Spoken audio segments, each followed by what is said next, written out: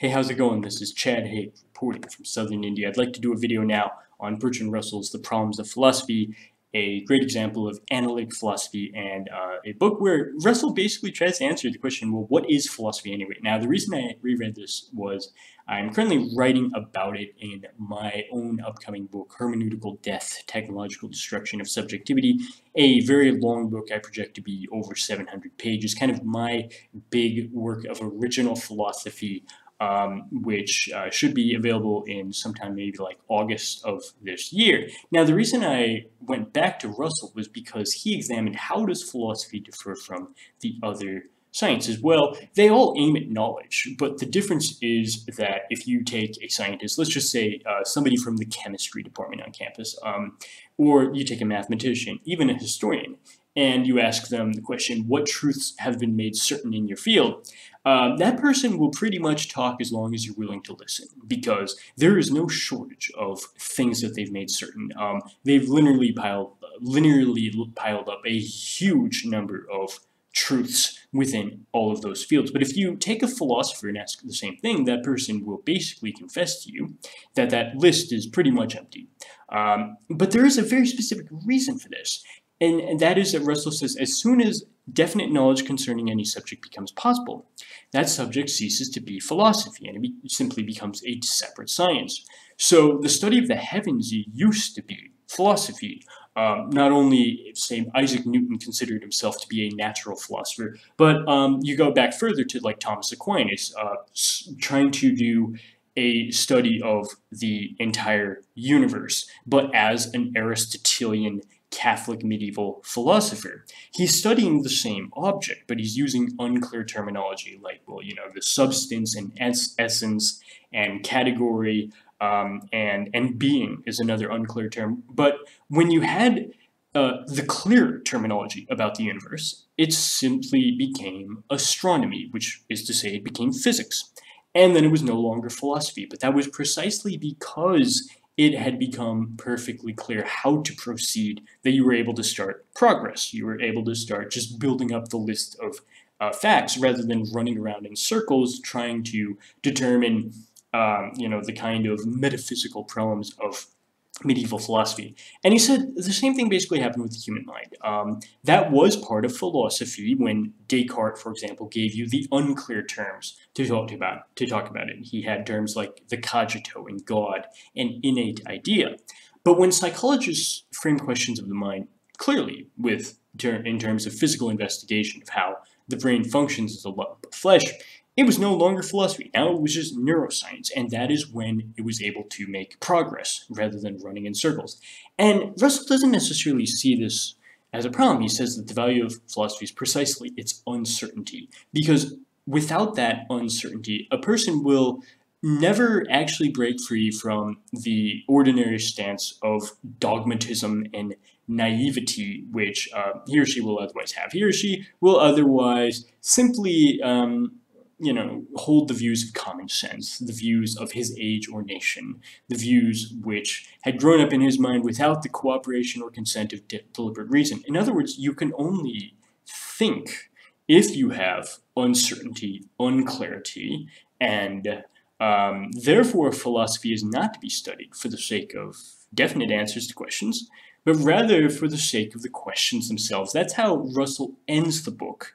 But we'll go back now and look at how he reached this conclusion that philosophy basically can only exist if you don't have perfect clarity, or as Jacques Ellul would say in Technological Society, once you have this strict rationalization at a formal level, it becomes technology. That's basically what Bertrand Russell is meaning to say without actually reaching that level of the conclusion himself.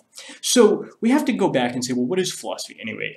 If you have a naive stance towards the world, you will not see the level of vagueness and confusion which clouds your stance towards questions. It's only actually if you study philosophy that you'll realize that this sort of confusion and vagueness is present even for people who are maybe quite intelligent and refined in other ways, but maybe have not realized from a properly philosophical level how this is a problem, even in ordinary thought. He said that if you even try to tackle something as basic as a difference between appearance and reality, what things are versus what they seem to be.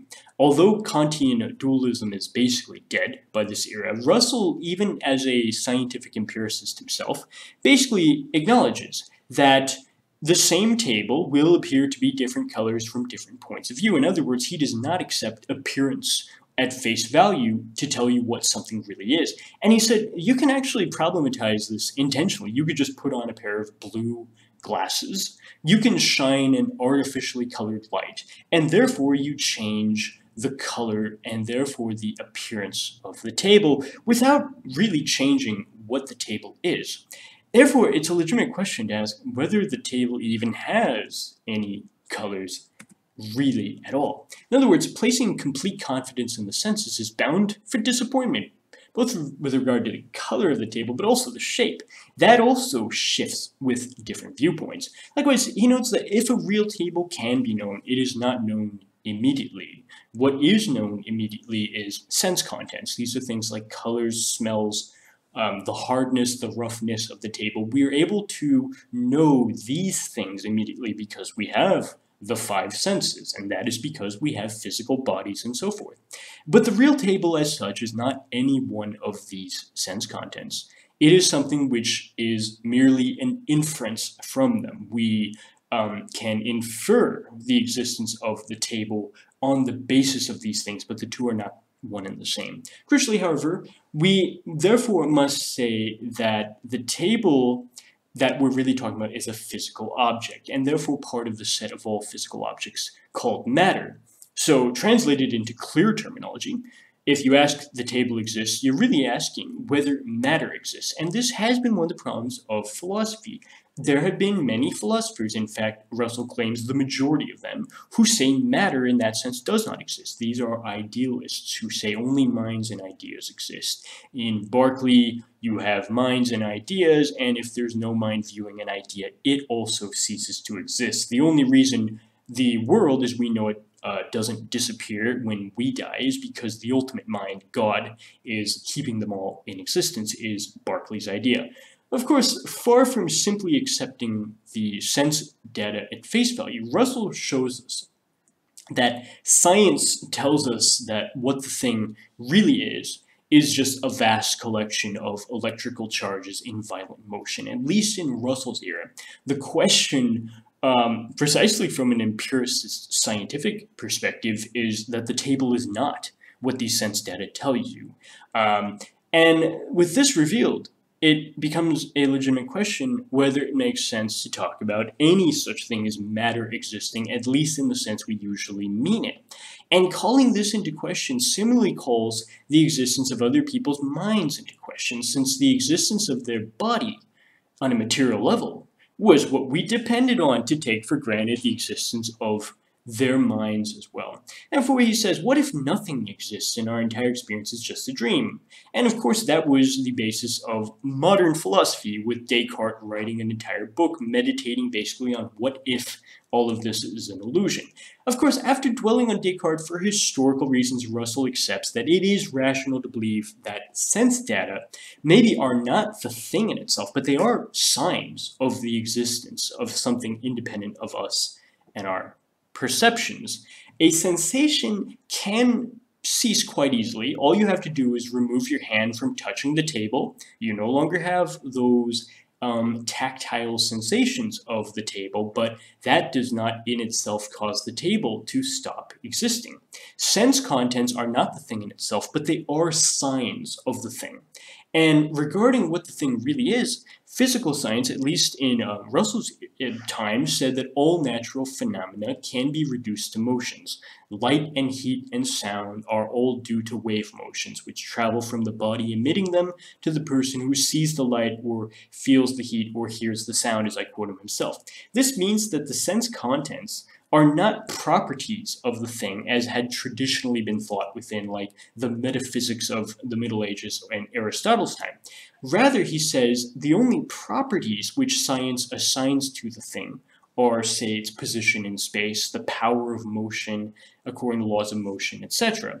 So it really is the case that sense contents are not properties of the thing itself.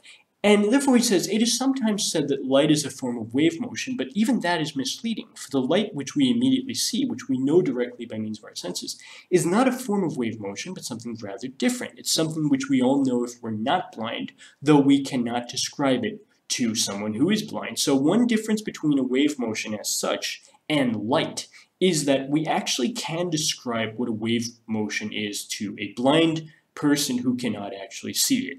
We just described the kind of wave motion you would feel if you were traveling in a boat over water.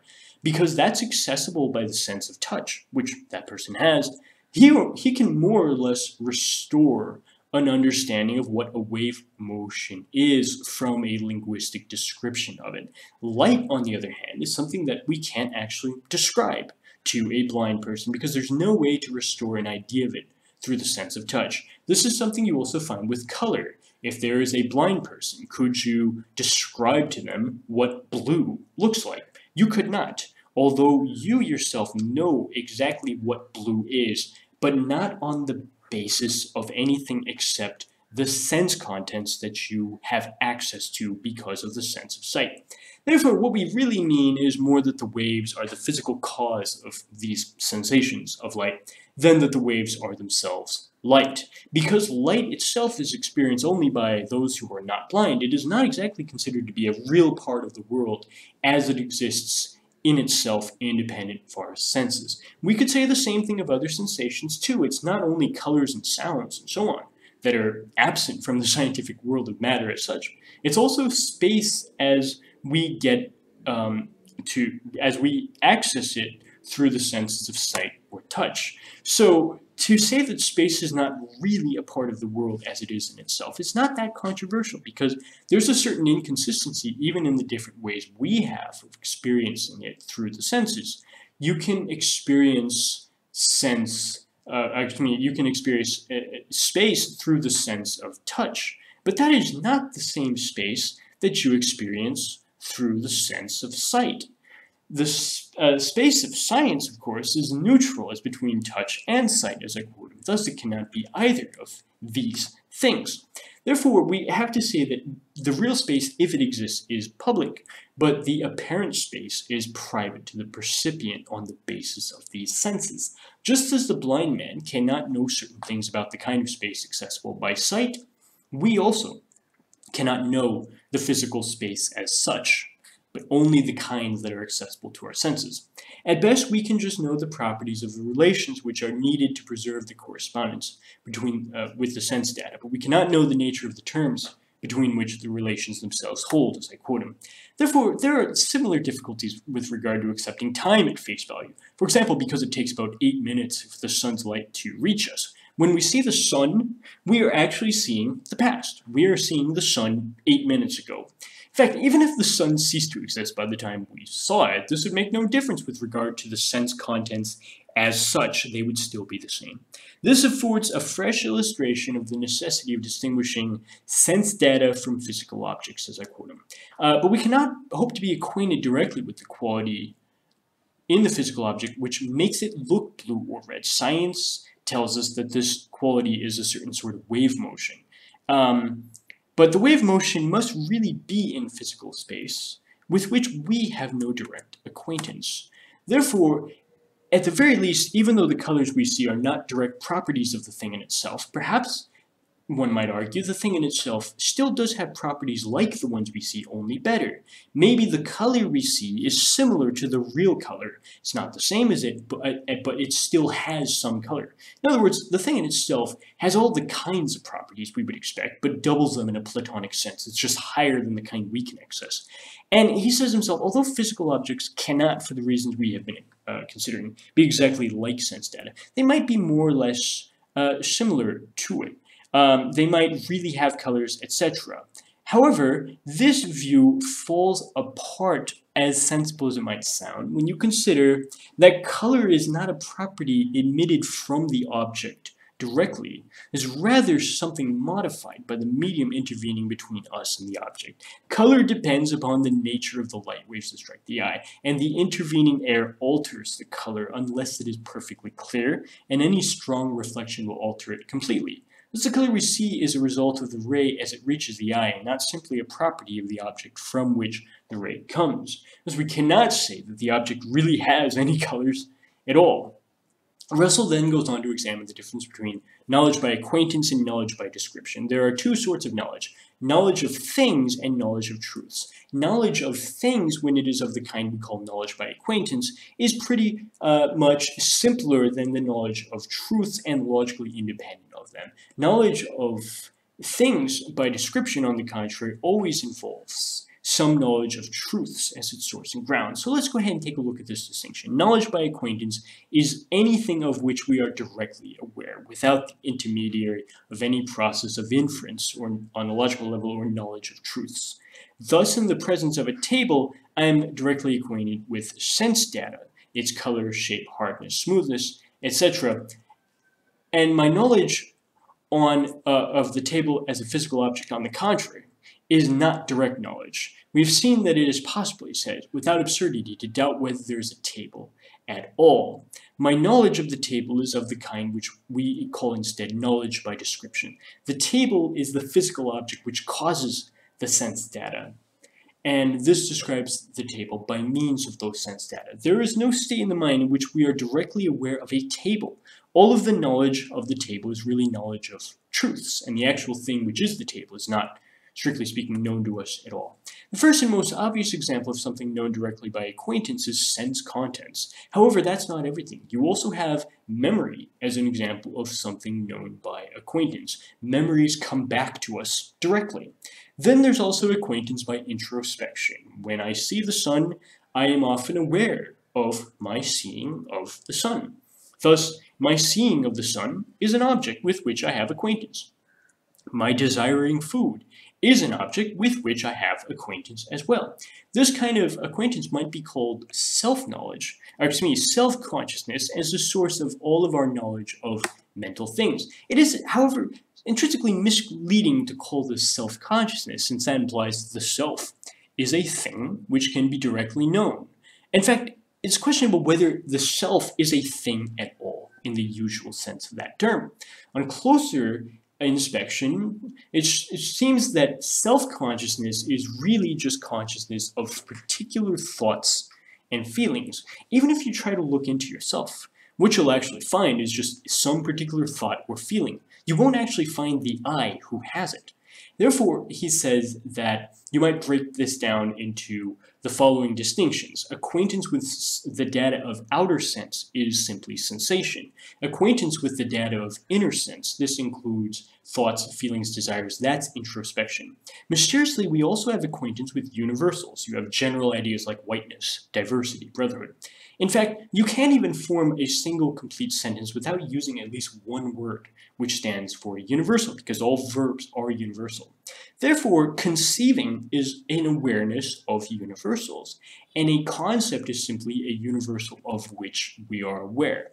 Therefore, physical objects in other people's minds are examples of things that are not known by acquaintance but through description. A description is a phrase of the form a so-and-so or the so-and-so. If it starts with a, it's ambiguous. If it starts with the, it's definite. An object is known by description. If we know that there is one object and no more which has a certain property ascribed to it, you can write this in logical notation. You have there is at least one with the quantifier, and then you have the property to which that thing is assigned as well. Therefore, we have, when we the so-and-so exists formula, we mean that there is just one object which is that way. Even though they seem to be names, many common words, even proper names, are really just oftentimes descriptions. This is because the thought in the mind of the person using a proper name correctly can generally only be expressed explicitly if we replace the proper name by a description. Proof of the need to distinguish acquaintance and description, maybe try the following. We can talk about the most long-lived of men. That's a description which actually only involves universals. It must apply to some man, but we can make no judgment concerning this man which involved knowledge of him beyond what this description consisting of universals tells us. When, for example, we make a statement about Julius Caesar, it's plain that Julius Caesar himself is not what's before our mind, because we're not acquainted with him.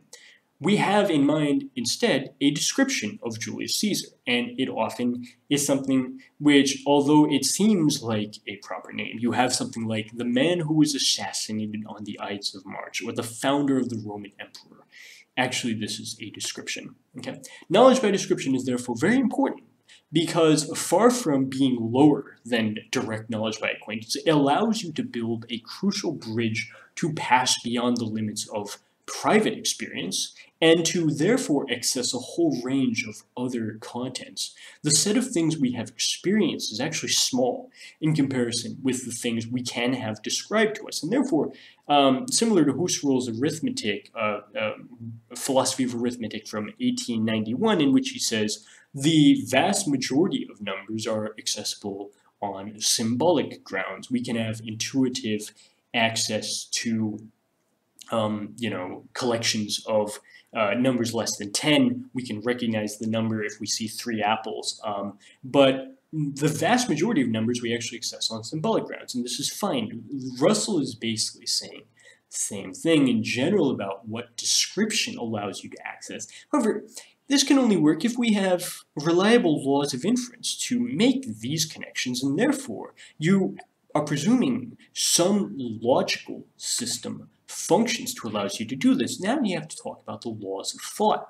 For example, we can know, regardless of which truth we are dealing with, that anything implied by a true proposition is true, or whatever follows from a true proposition is true. The obviousness of this case seems trivial, except to the eye of the philosopher, who recognizes this for what is in something that shows indubitable knowledge is in no way derived from objects of sense. The above principle, as he says, is merely one of a certain number of self-evident logical principles. Some, at least, of these principles must be granted before any argument or proof becomes possible. This is precisely what allows you to have proof in any sense. Therefore, you have the traditional laws of thought, such as the law of identity. Whatever is. The law of contradiction. Nothing can both be and not be. So is the law of excluded middle. Everything must either be or not be. Logical principles are known to us and cannot be themselves proved by experience, since all proof presupposes them. But when anything is known immediately, its existence is known by experience alone. When anything is proven to exist, on the other hand, without being known immediately, both experience and a priori principles must be required. However, not all a priori knowledge is logical. Ethics, in fact, is a priori. For example, judging that happiness is preferable to misery is a priori. The same could be said of preferring knowledge to ignorance, or saying that goodwill is better than hatred. Such judgments must, in part at least, be immediate and a priori. This is in part because it is impossible to logically deduce what should be from what is. Okay?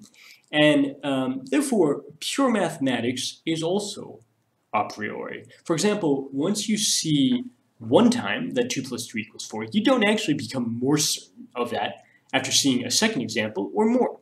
It's already as certain as it ever will be or ever can be. Nor is this unique to our world. Any possible world on any universe, 2 plus 2 would still equal 4. Therefore, we can say in relation to Kant that this is general knowledge, whereas experience is particular knowledge. We do not know who the inhabitants of London 100 years from this time will be, but we do know that any 2 of them will make 4. Still, we must ask how this measures up with. So Russell basically accepts that Kant's definition of the thing in itself is identical with what he calls the physical object. That is, it's the cause of your sensations. Where Russell disagrees with Kant is the question of whether a priori knowledge is about our minds. Although belief in the law of contradiction is indeed an example of a thought, the law of contradiction itself is not actually a thought. It is a fact concerning things in the world.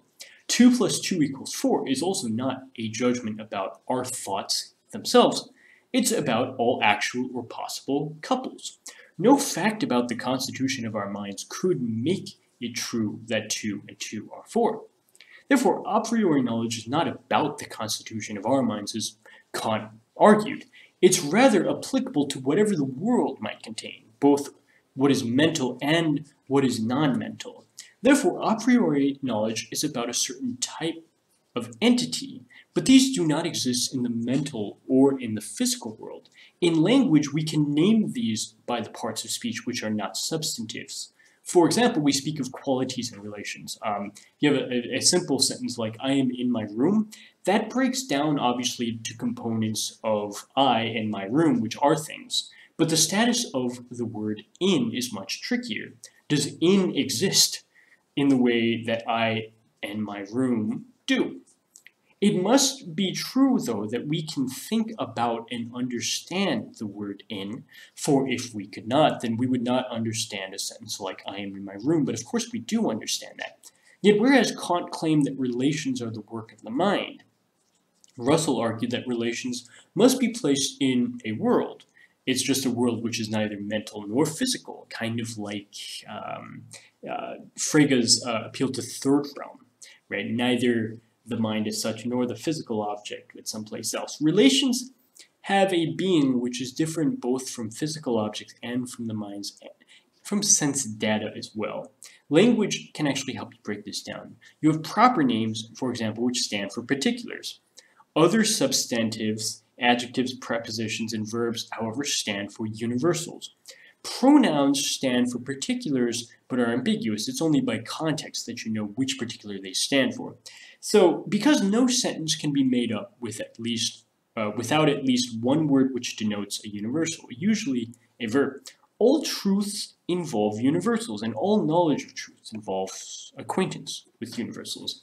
Therefore, a common mistake is to overemphasize adjectives and common nouns as expressing qualities or properties of single things. That's how we usually think of universals, as properties of things. But that misses the point that prepositions and verbs are also universals, but they express relations between two or more things. Therefore, knowledge of universals by acquaintance includes colors, tactile sensations, and other sensible qualities. That's perfectly true. But you also have knowledge of relations, and the easiest to know is a relation that holds even between the different parts of a single complex sense datum. For example, even within that one, you have some parts that are to the left of other parts, which are to the right of them. Therefore, there is also a relation in time. Something is before something else. Something is after something else. Another relation which we can become acquainted with, much the same way, is resemblance. If I see simultaneously multiple shades of the color green, I can see that they resemble each other. All a priori knowledge deals exclusively with the relation of universals, he claims. For example, we saw in our early chapters that knowledge of physical objects, as opposed to sense data, is only obtained by inference. And the same applies to our knowledge of other people's minds or any other class of things of which no instance is known to us simply by acquaintance. Therefore, knowledge by acquaintance among particulars includes sense data and ourselves, but among universals it includes sensible qualities, relations of space and time, similarity, certain abstract logical universals, etc. Knowledge by description is derivative knowledge, which means it always involves both acquaintance with something and knowledge of truths. Intuitive knowledge is immediate knowledge of truths. These truths are self-evident. There is, however, some ambiguity in how we speak of truth. Sense data, for example, are in themselves neither true nor false. A particular patch of color is not true or false, it simply exists. The kind of being which can be true or false is radically different from the kind of being of the things in the world as we usually think of them. Another class of intuitive judgments, analogous to those of sense, and yet distinct from them are judgments of memory. A memory, he says, of an object is accompanied by an image of the object, but the image cannot be what constitutes the memory as such. This is easily seen by noticing that the image is in the present, whereas you are explicitly remembering something known to be in the past.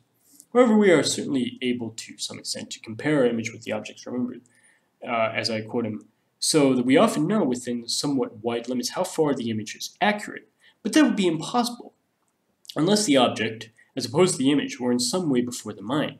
Thus, the essence of memory is not constituted by the image, but by having immediately before the mind an object which is recognized as past. We all know what the past is, in other words, yet it is still impossible to restore an understanding of what it is through description, just as you cannot tell a blind man what light is like just by describing it with language. Thus there must be, as I quote him, some intuitive judgment of memory, and it is upon this, ultimately, that all of our knowledge of the past depends. Self-evidence, therefore, is not a property which is simply present. It occurs in degrees. Memories have diminishing self-evidence as they become remoter and fainter. The truths of logic and mathematics have, broadly speaking, less self-evidence as they become ever more complicated. Judgments of intrinsic ethical or aesthetic value are apt to have some self-evidence, but comparatively not very much. Hence, although it is true that truth and falsehood are properties of beliefs, they are properties dependent upon the relations of the beliefs to other things, not of the belief itself. So you have to think in terms of relations. Relation involved in judging or believing must be taken to be a relation of several terms, not just two. When, for example, Othello believes that Desdemona loves Cassio, he doesn't have before his mind a single object, Desdemona's love for Cassio. Rather, what is called belief or judging is nothing but this relation of believing or judging, which relates a mind to several things other than itself. An act of belief or judgment is the occurrence between certain terms in some particular. In every judgment, there is a mind which judges. There are terms concerning which it judges. You call the mind the subject in the judgment, the remaining terms the objects. Subject and the object together are called the constituents of the judgment. Be observed that the relation of judging has what is called a sense or direction. That has to be in a certain order. Othello's judgment that Cassio loves Desdemona is not the same as his judgment that Desdemona loves Cassio, despite the fact these are the same constituents, but rather have a different order. Therefore, whenever a relation holds between two or more terms, it unites them into a complex whole. When an act of believing occurs, this is a complex in which believing is the uniting relation and the subjects and objects are arranged in a certain order by the sense of the relation of believing. The relation loving as it occurs in the act of believing is one of the objects itself. When the belief is true, there is another complex unity in which the relation which was one of the objects of the belief relates the other objects. On the other hand, when belief is false, there is no such complex unity, composed only of the objects of the belief. Thus, a belief is true when it corresponds to an associated complex and false when it does not correspond. Desdemona and Cassio are object terms, and loving is therefore the object relation. If there is a complex unity, Desdemona's love for Cassio, consisting of the object terms related by the object relation in the same order as they have in the belief, then this complex unity is called the fact, corresponding to the belief. Thus, the belief is true when there is a corresponding fact, and false when there is none. There are many ways beyond logical, besides logical inference, by which we might pass from one belief to another. However, these psychological inference types are something which must run parallel to the logical process itself. There must be some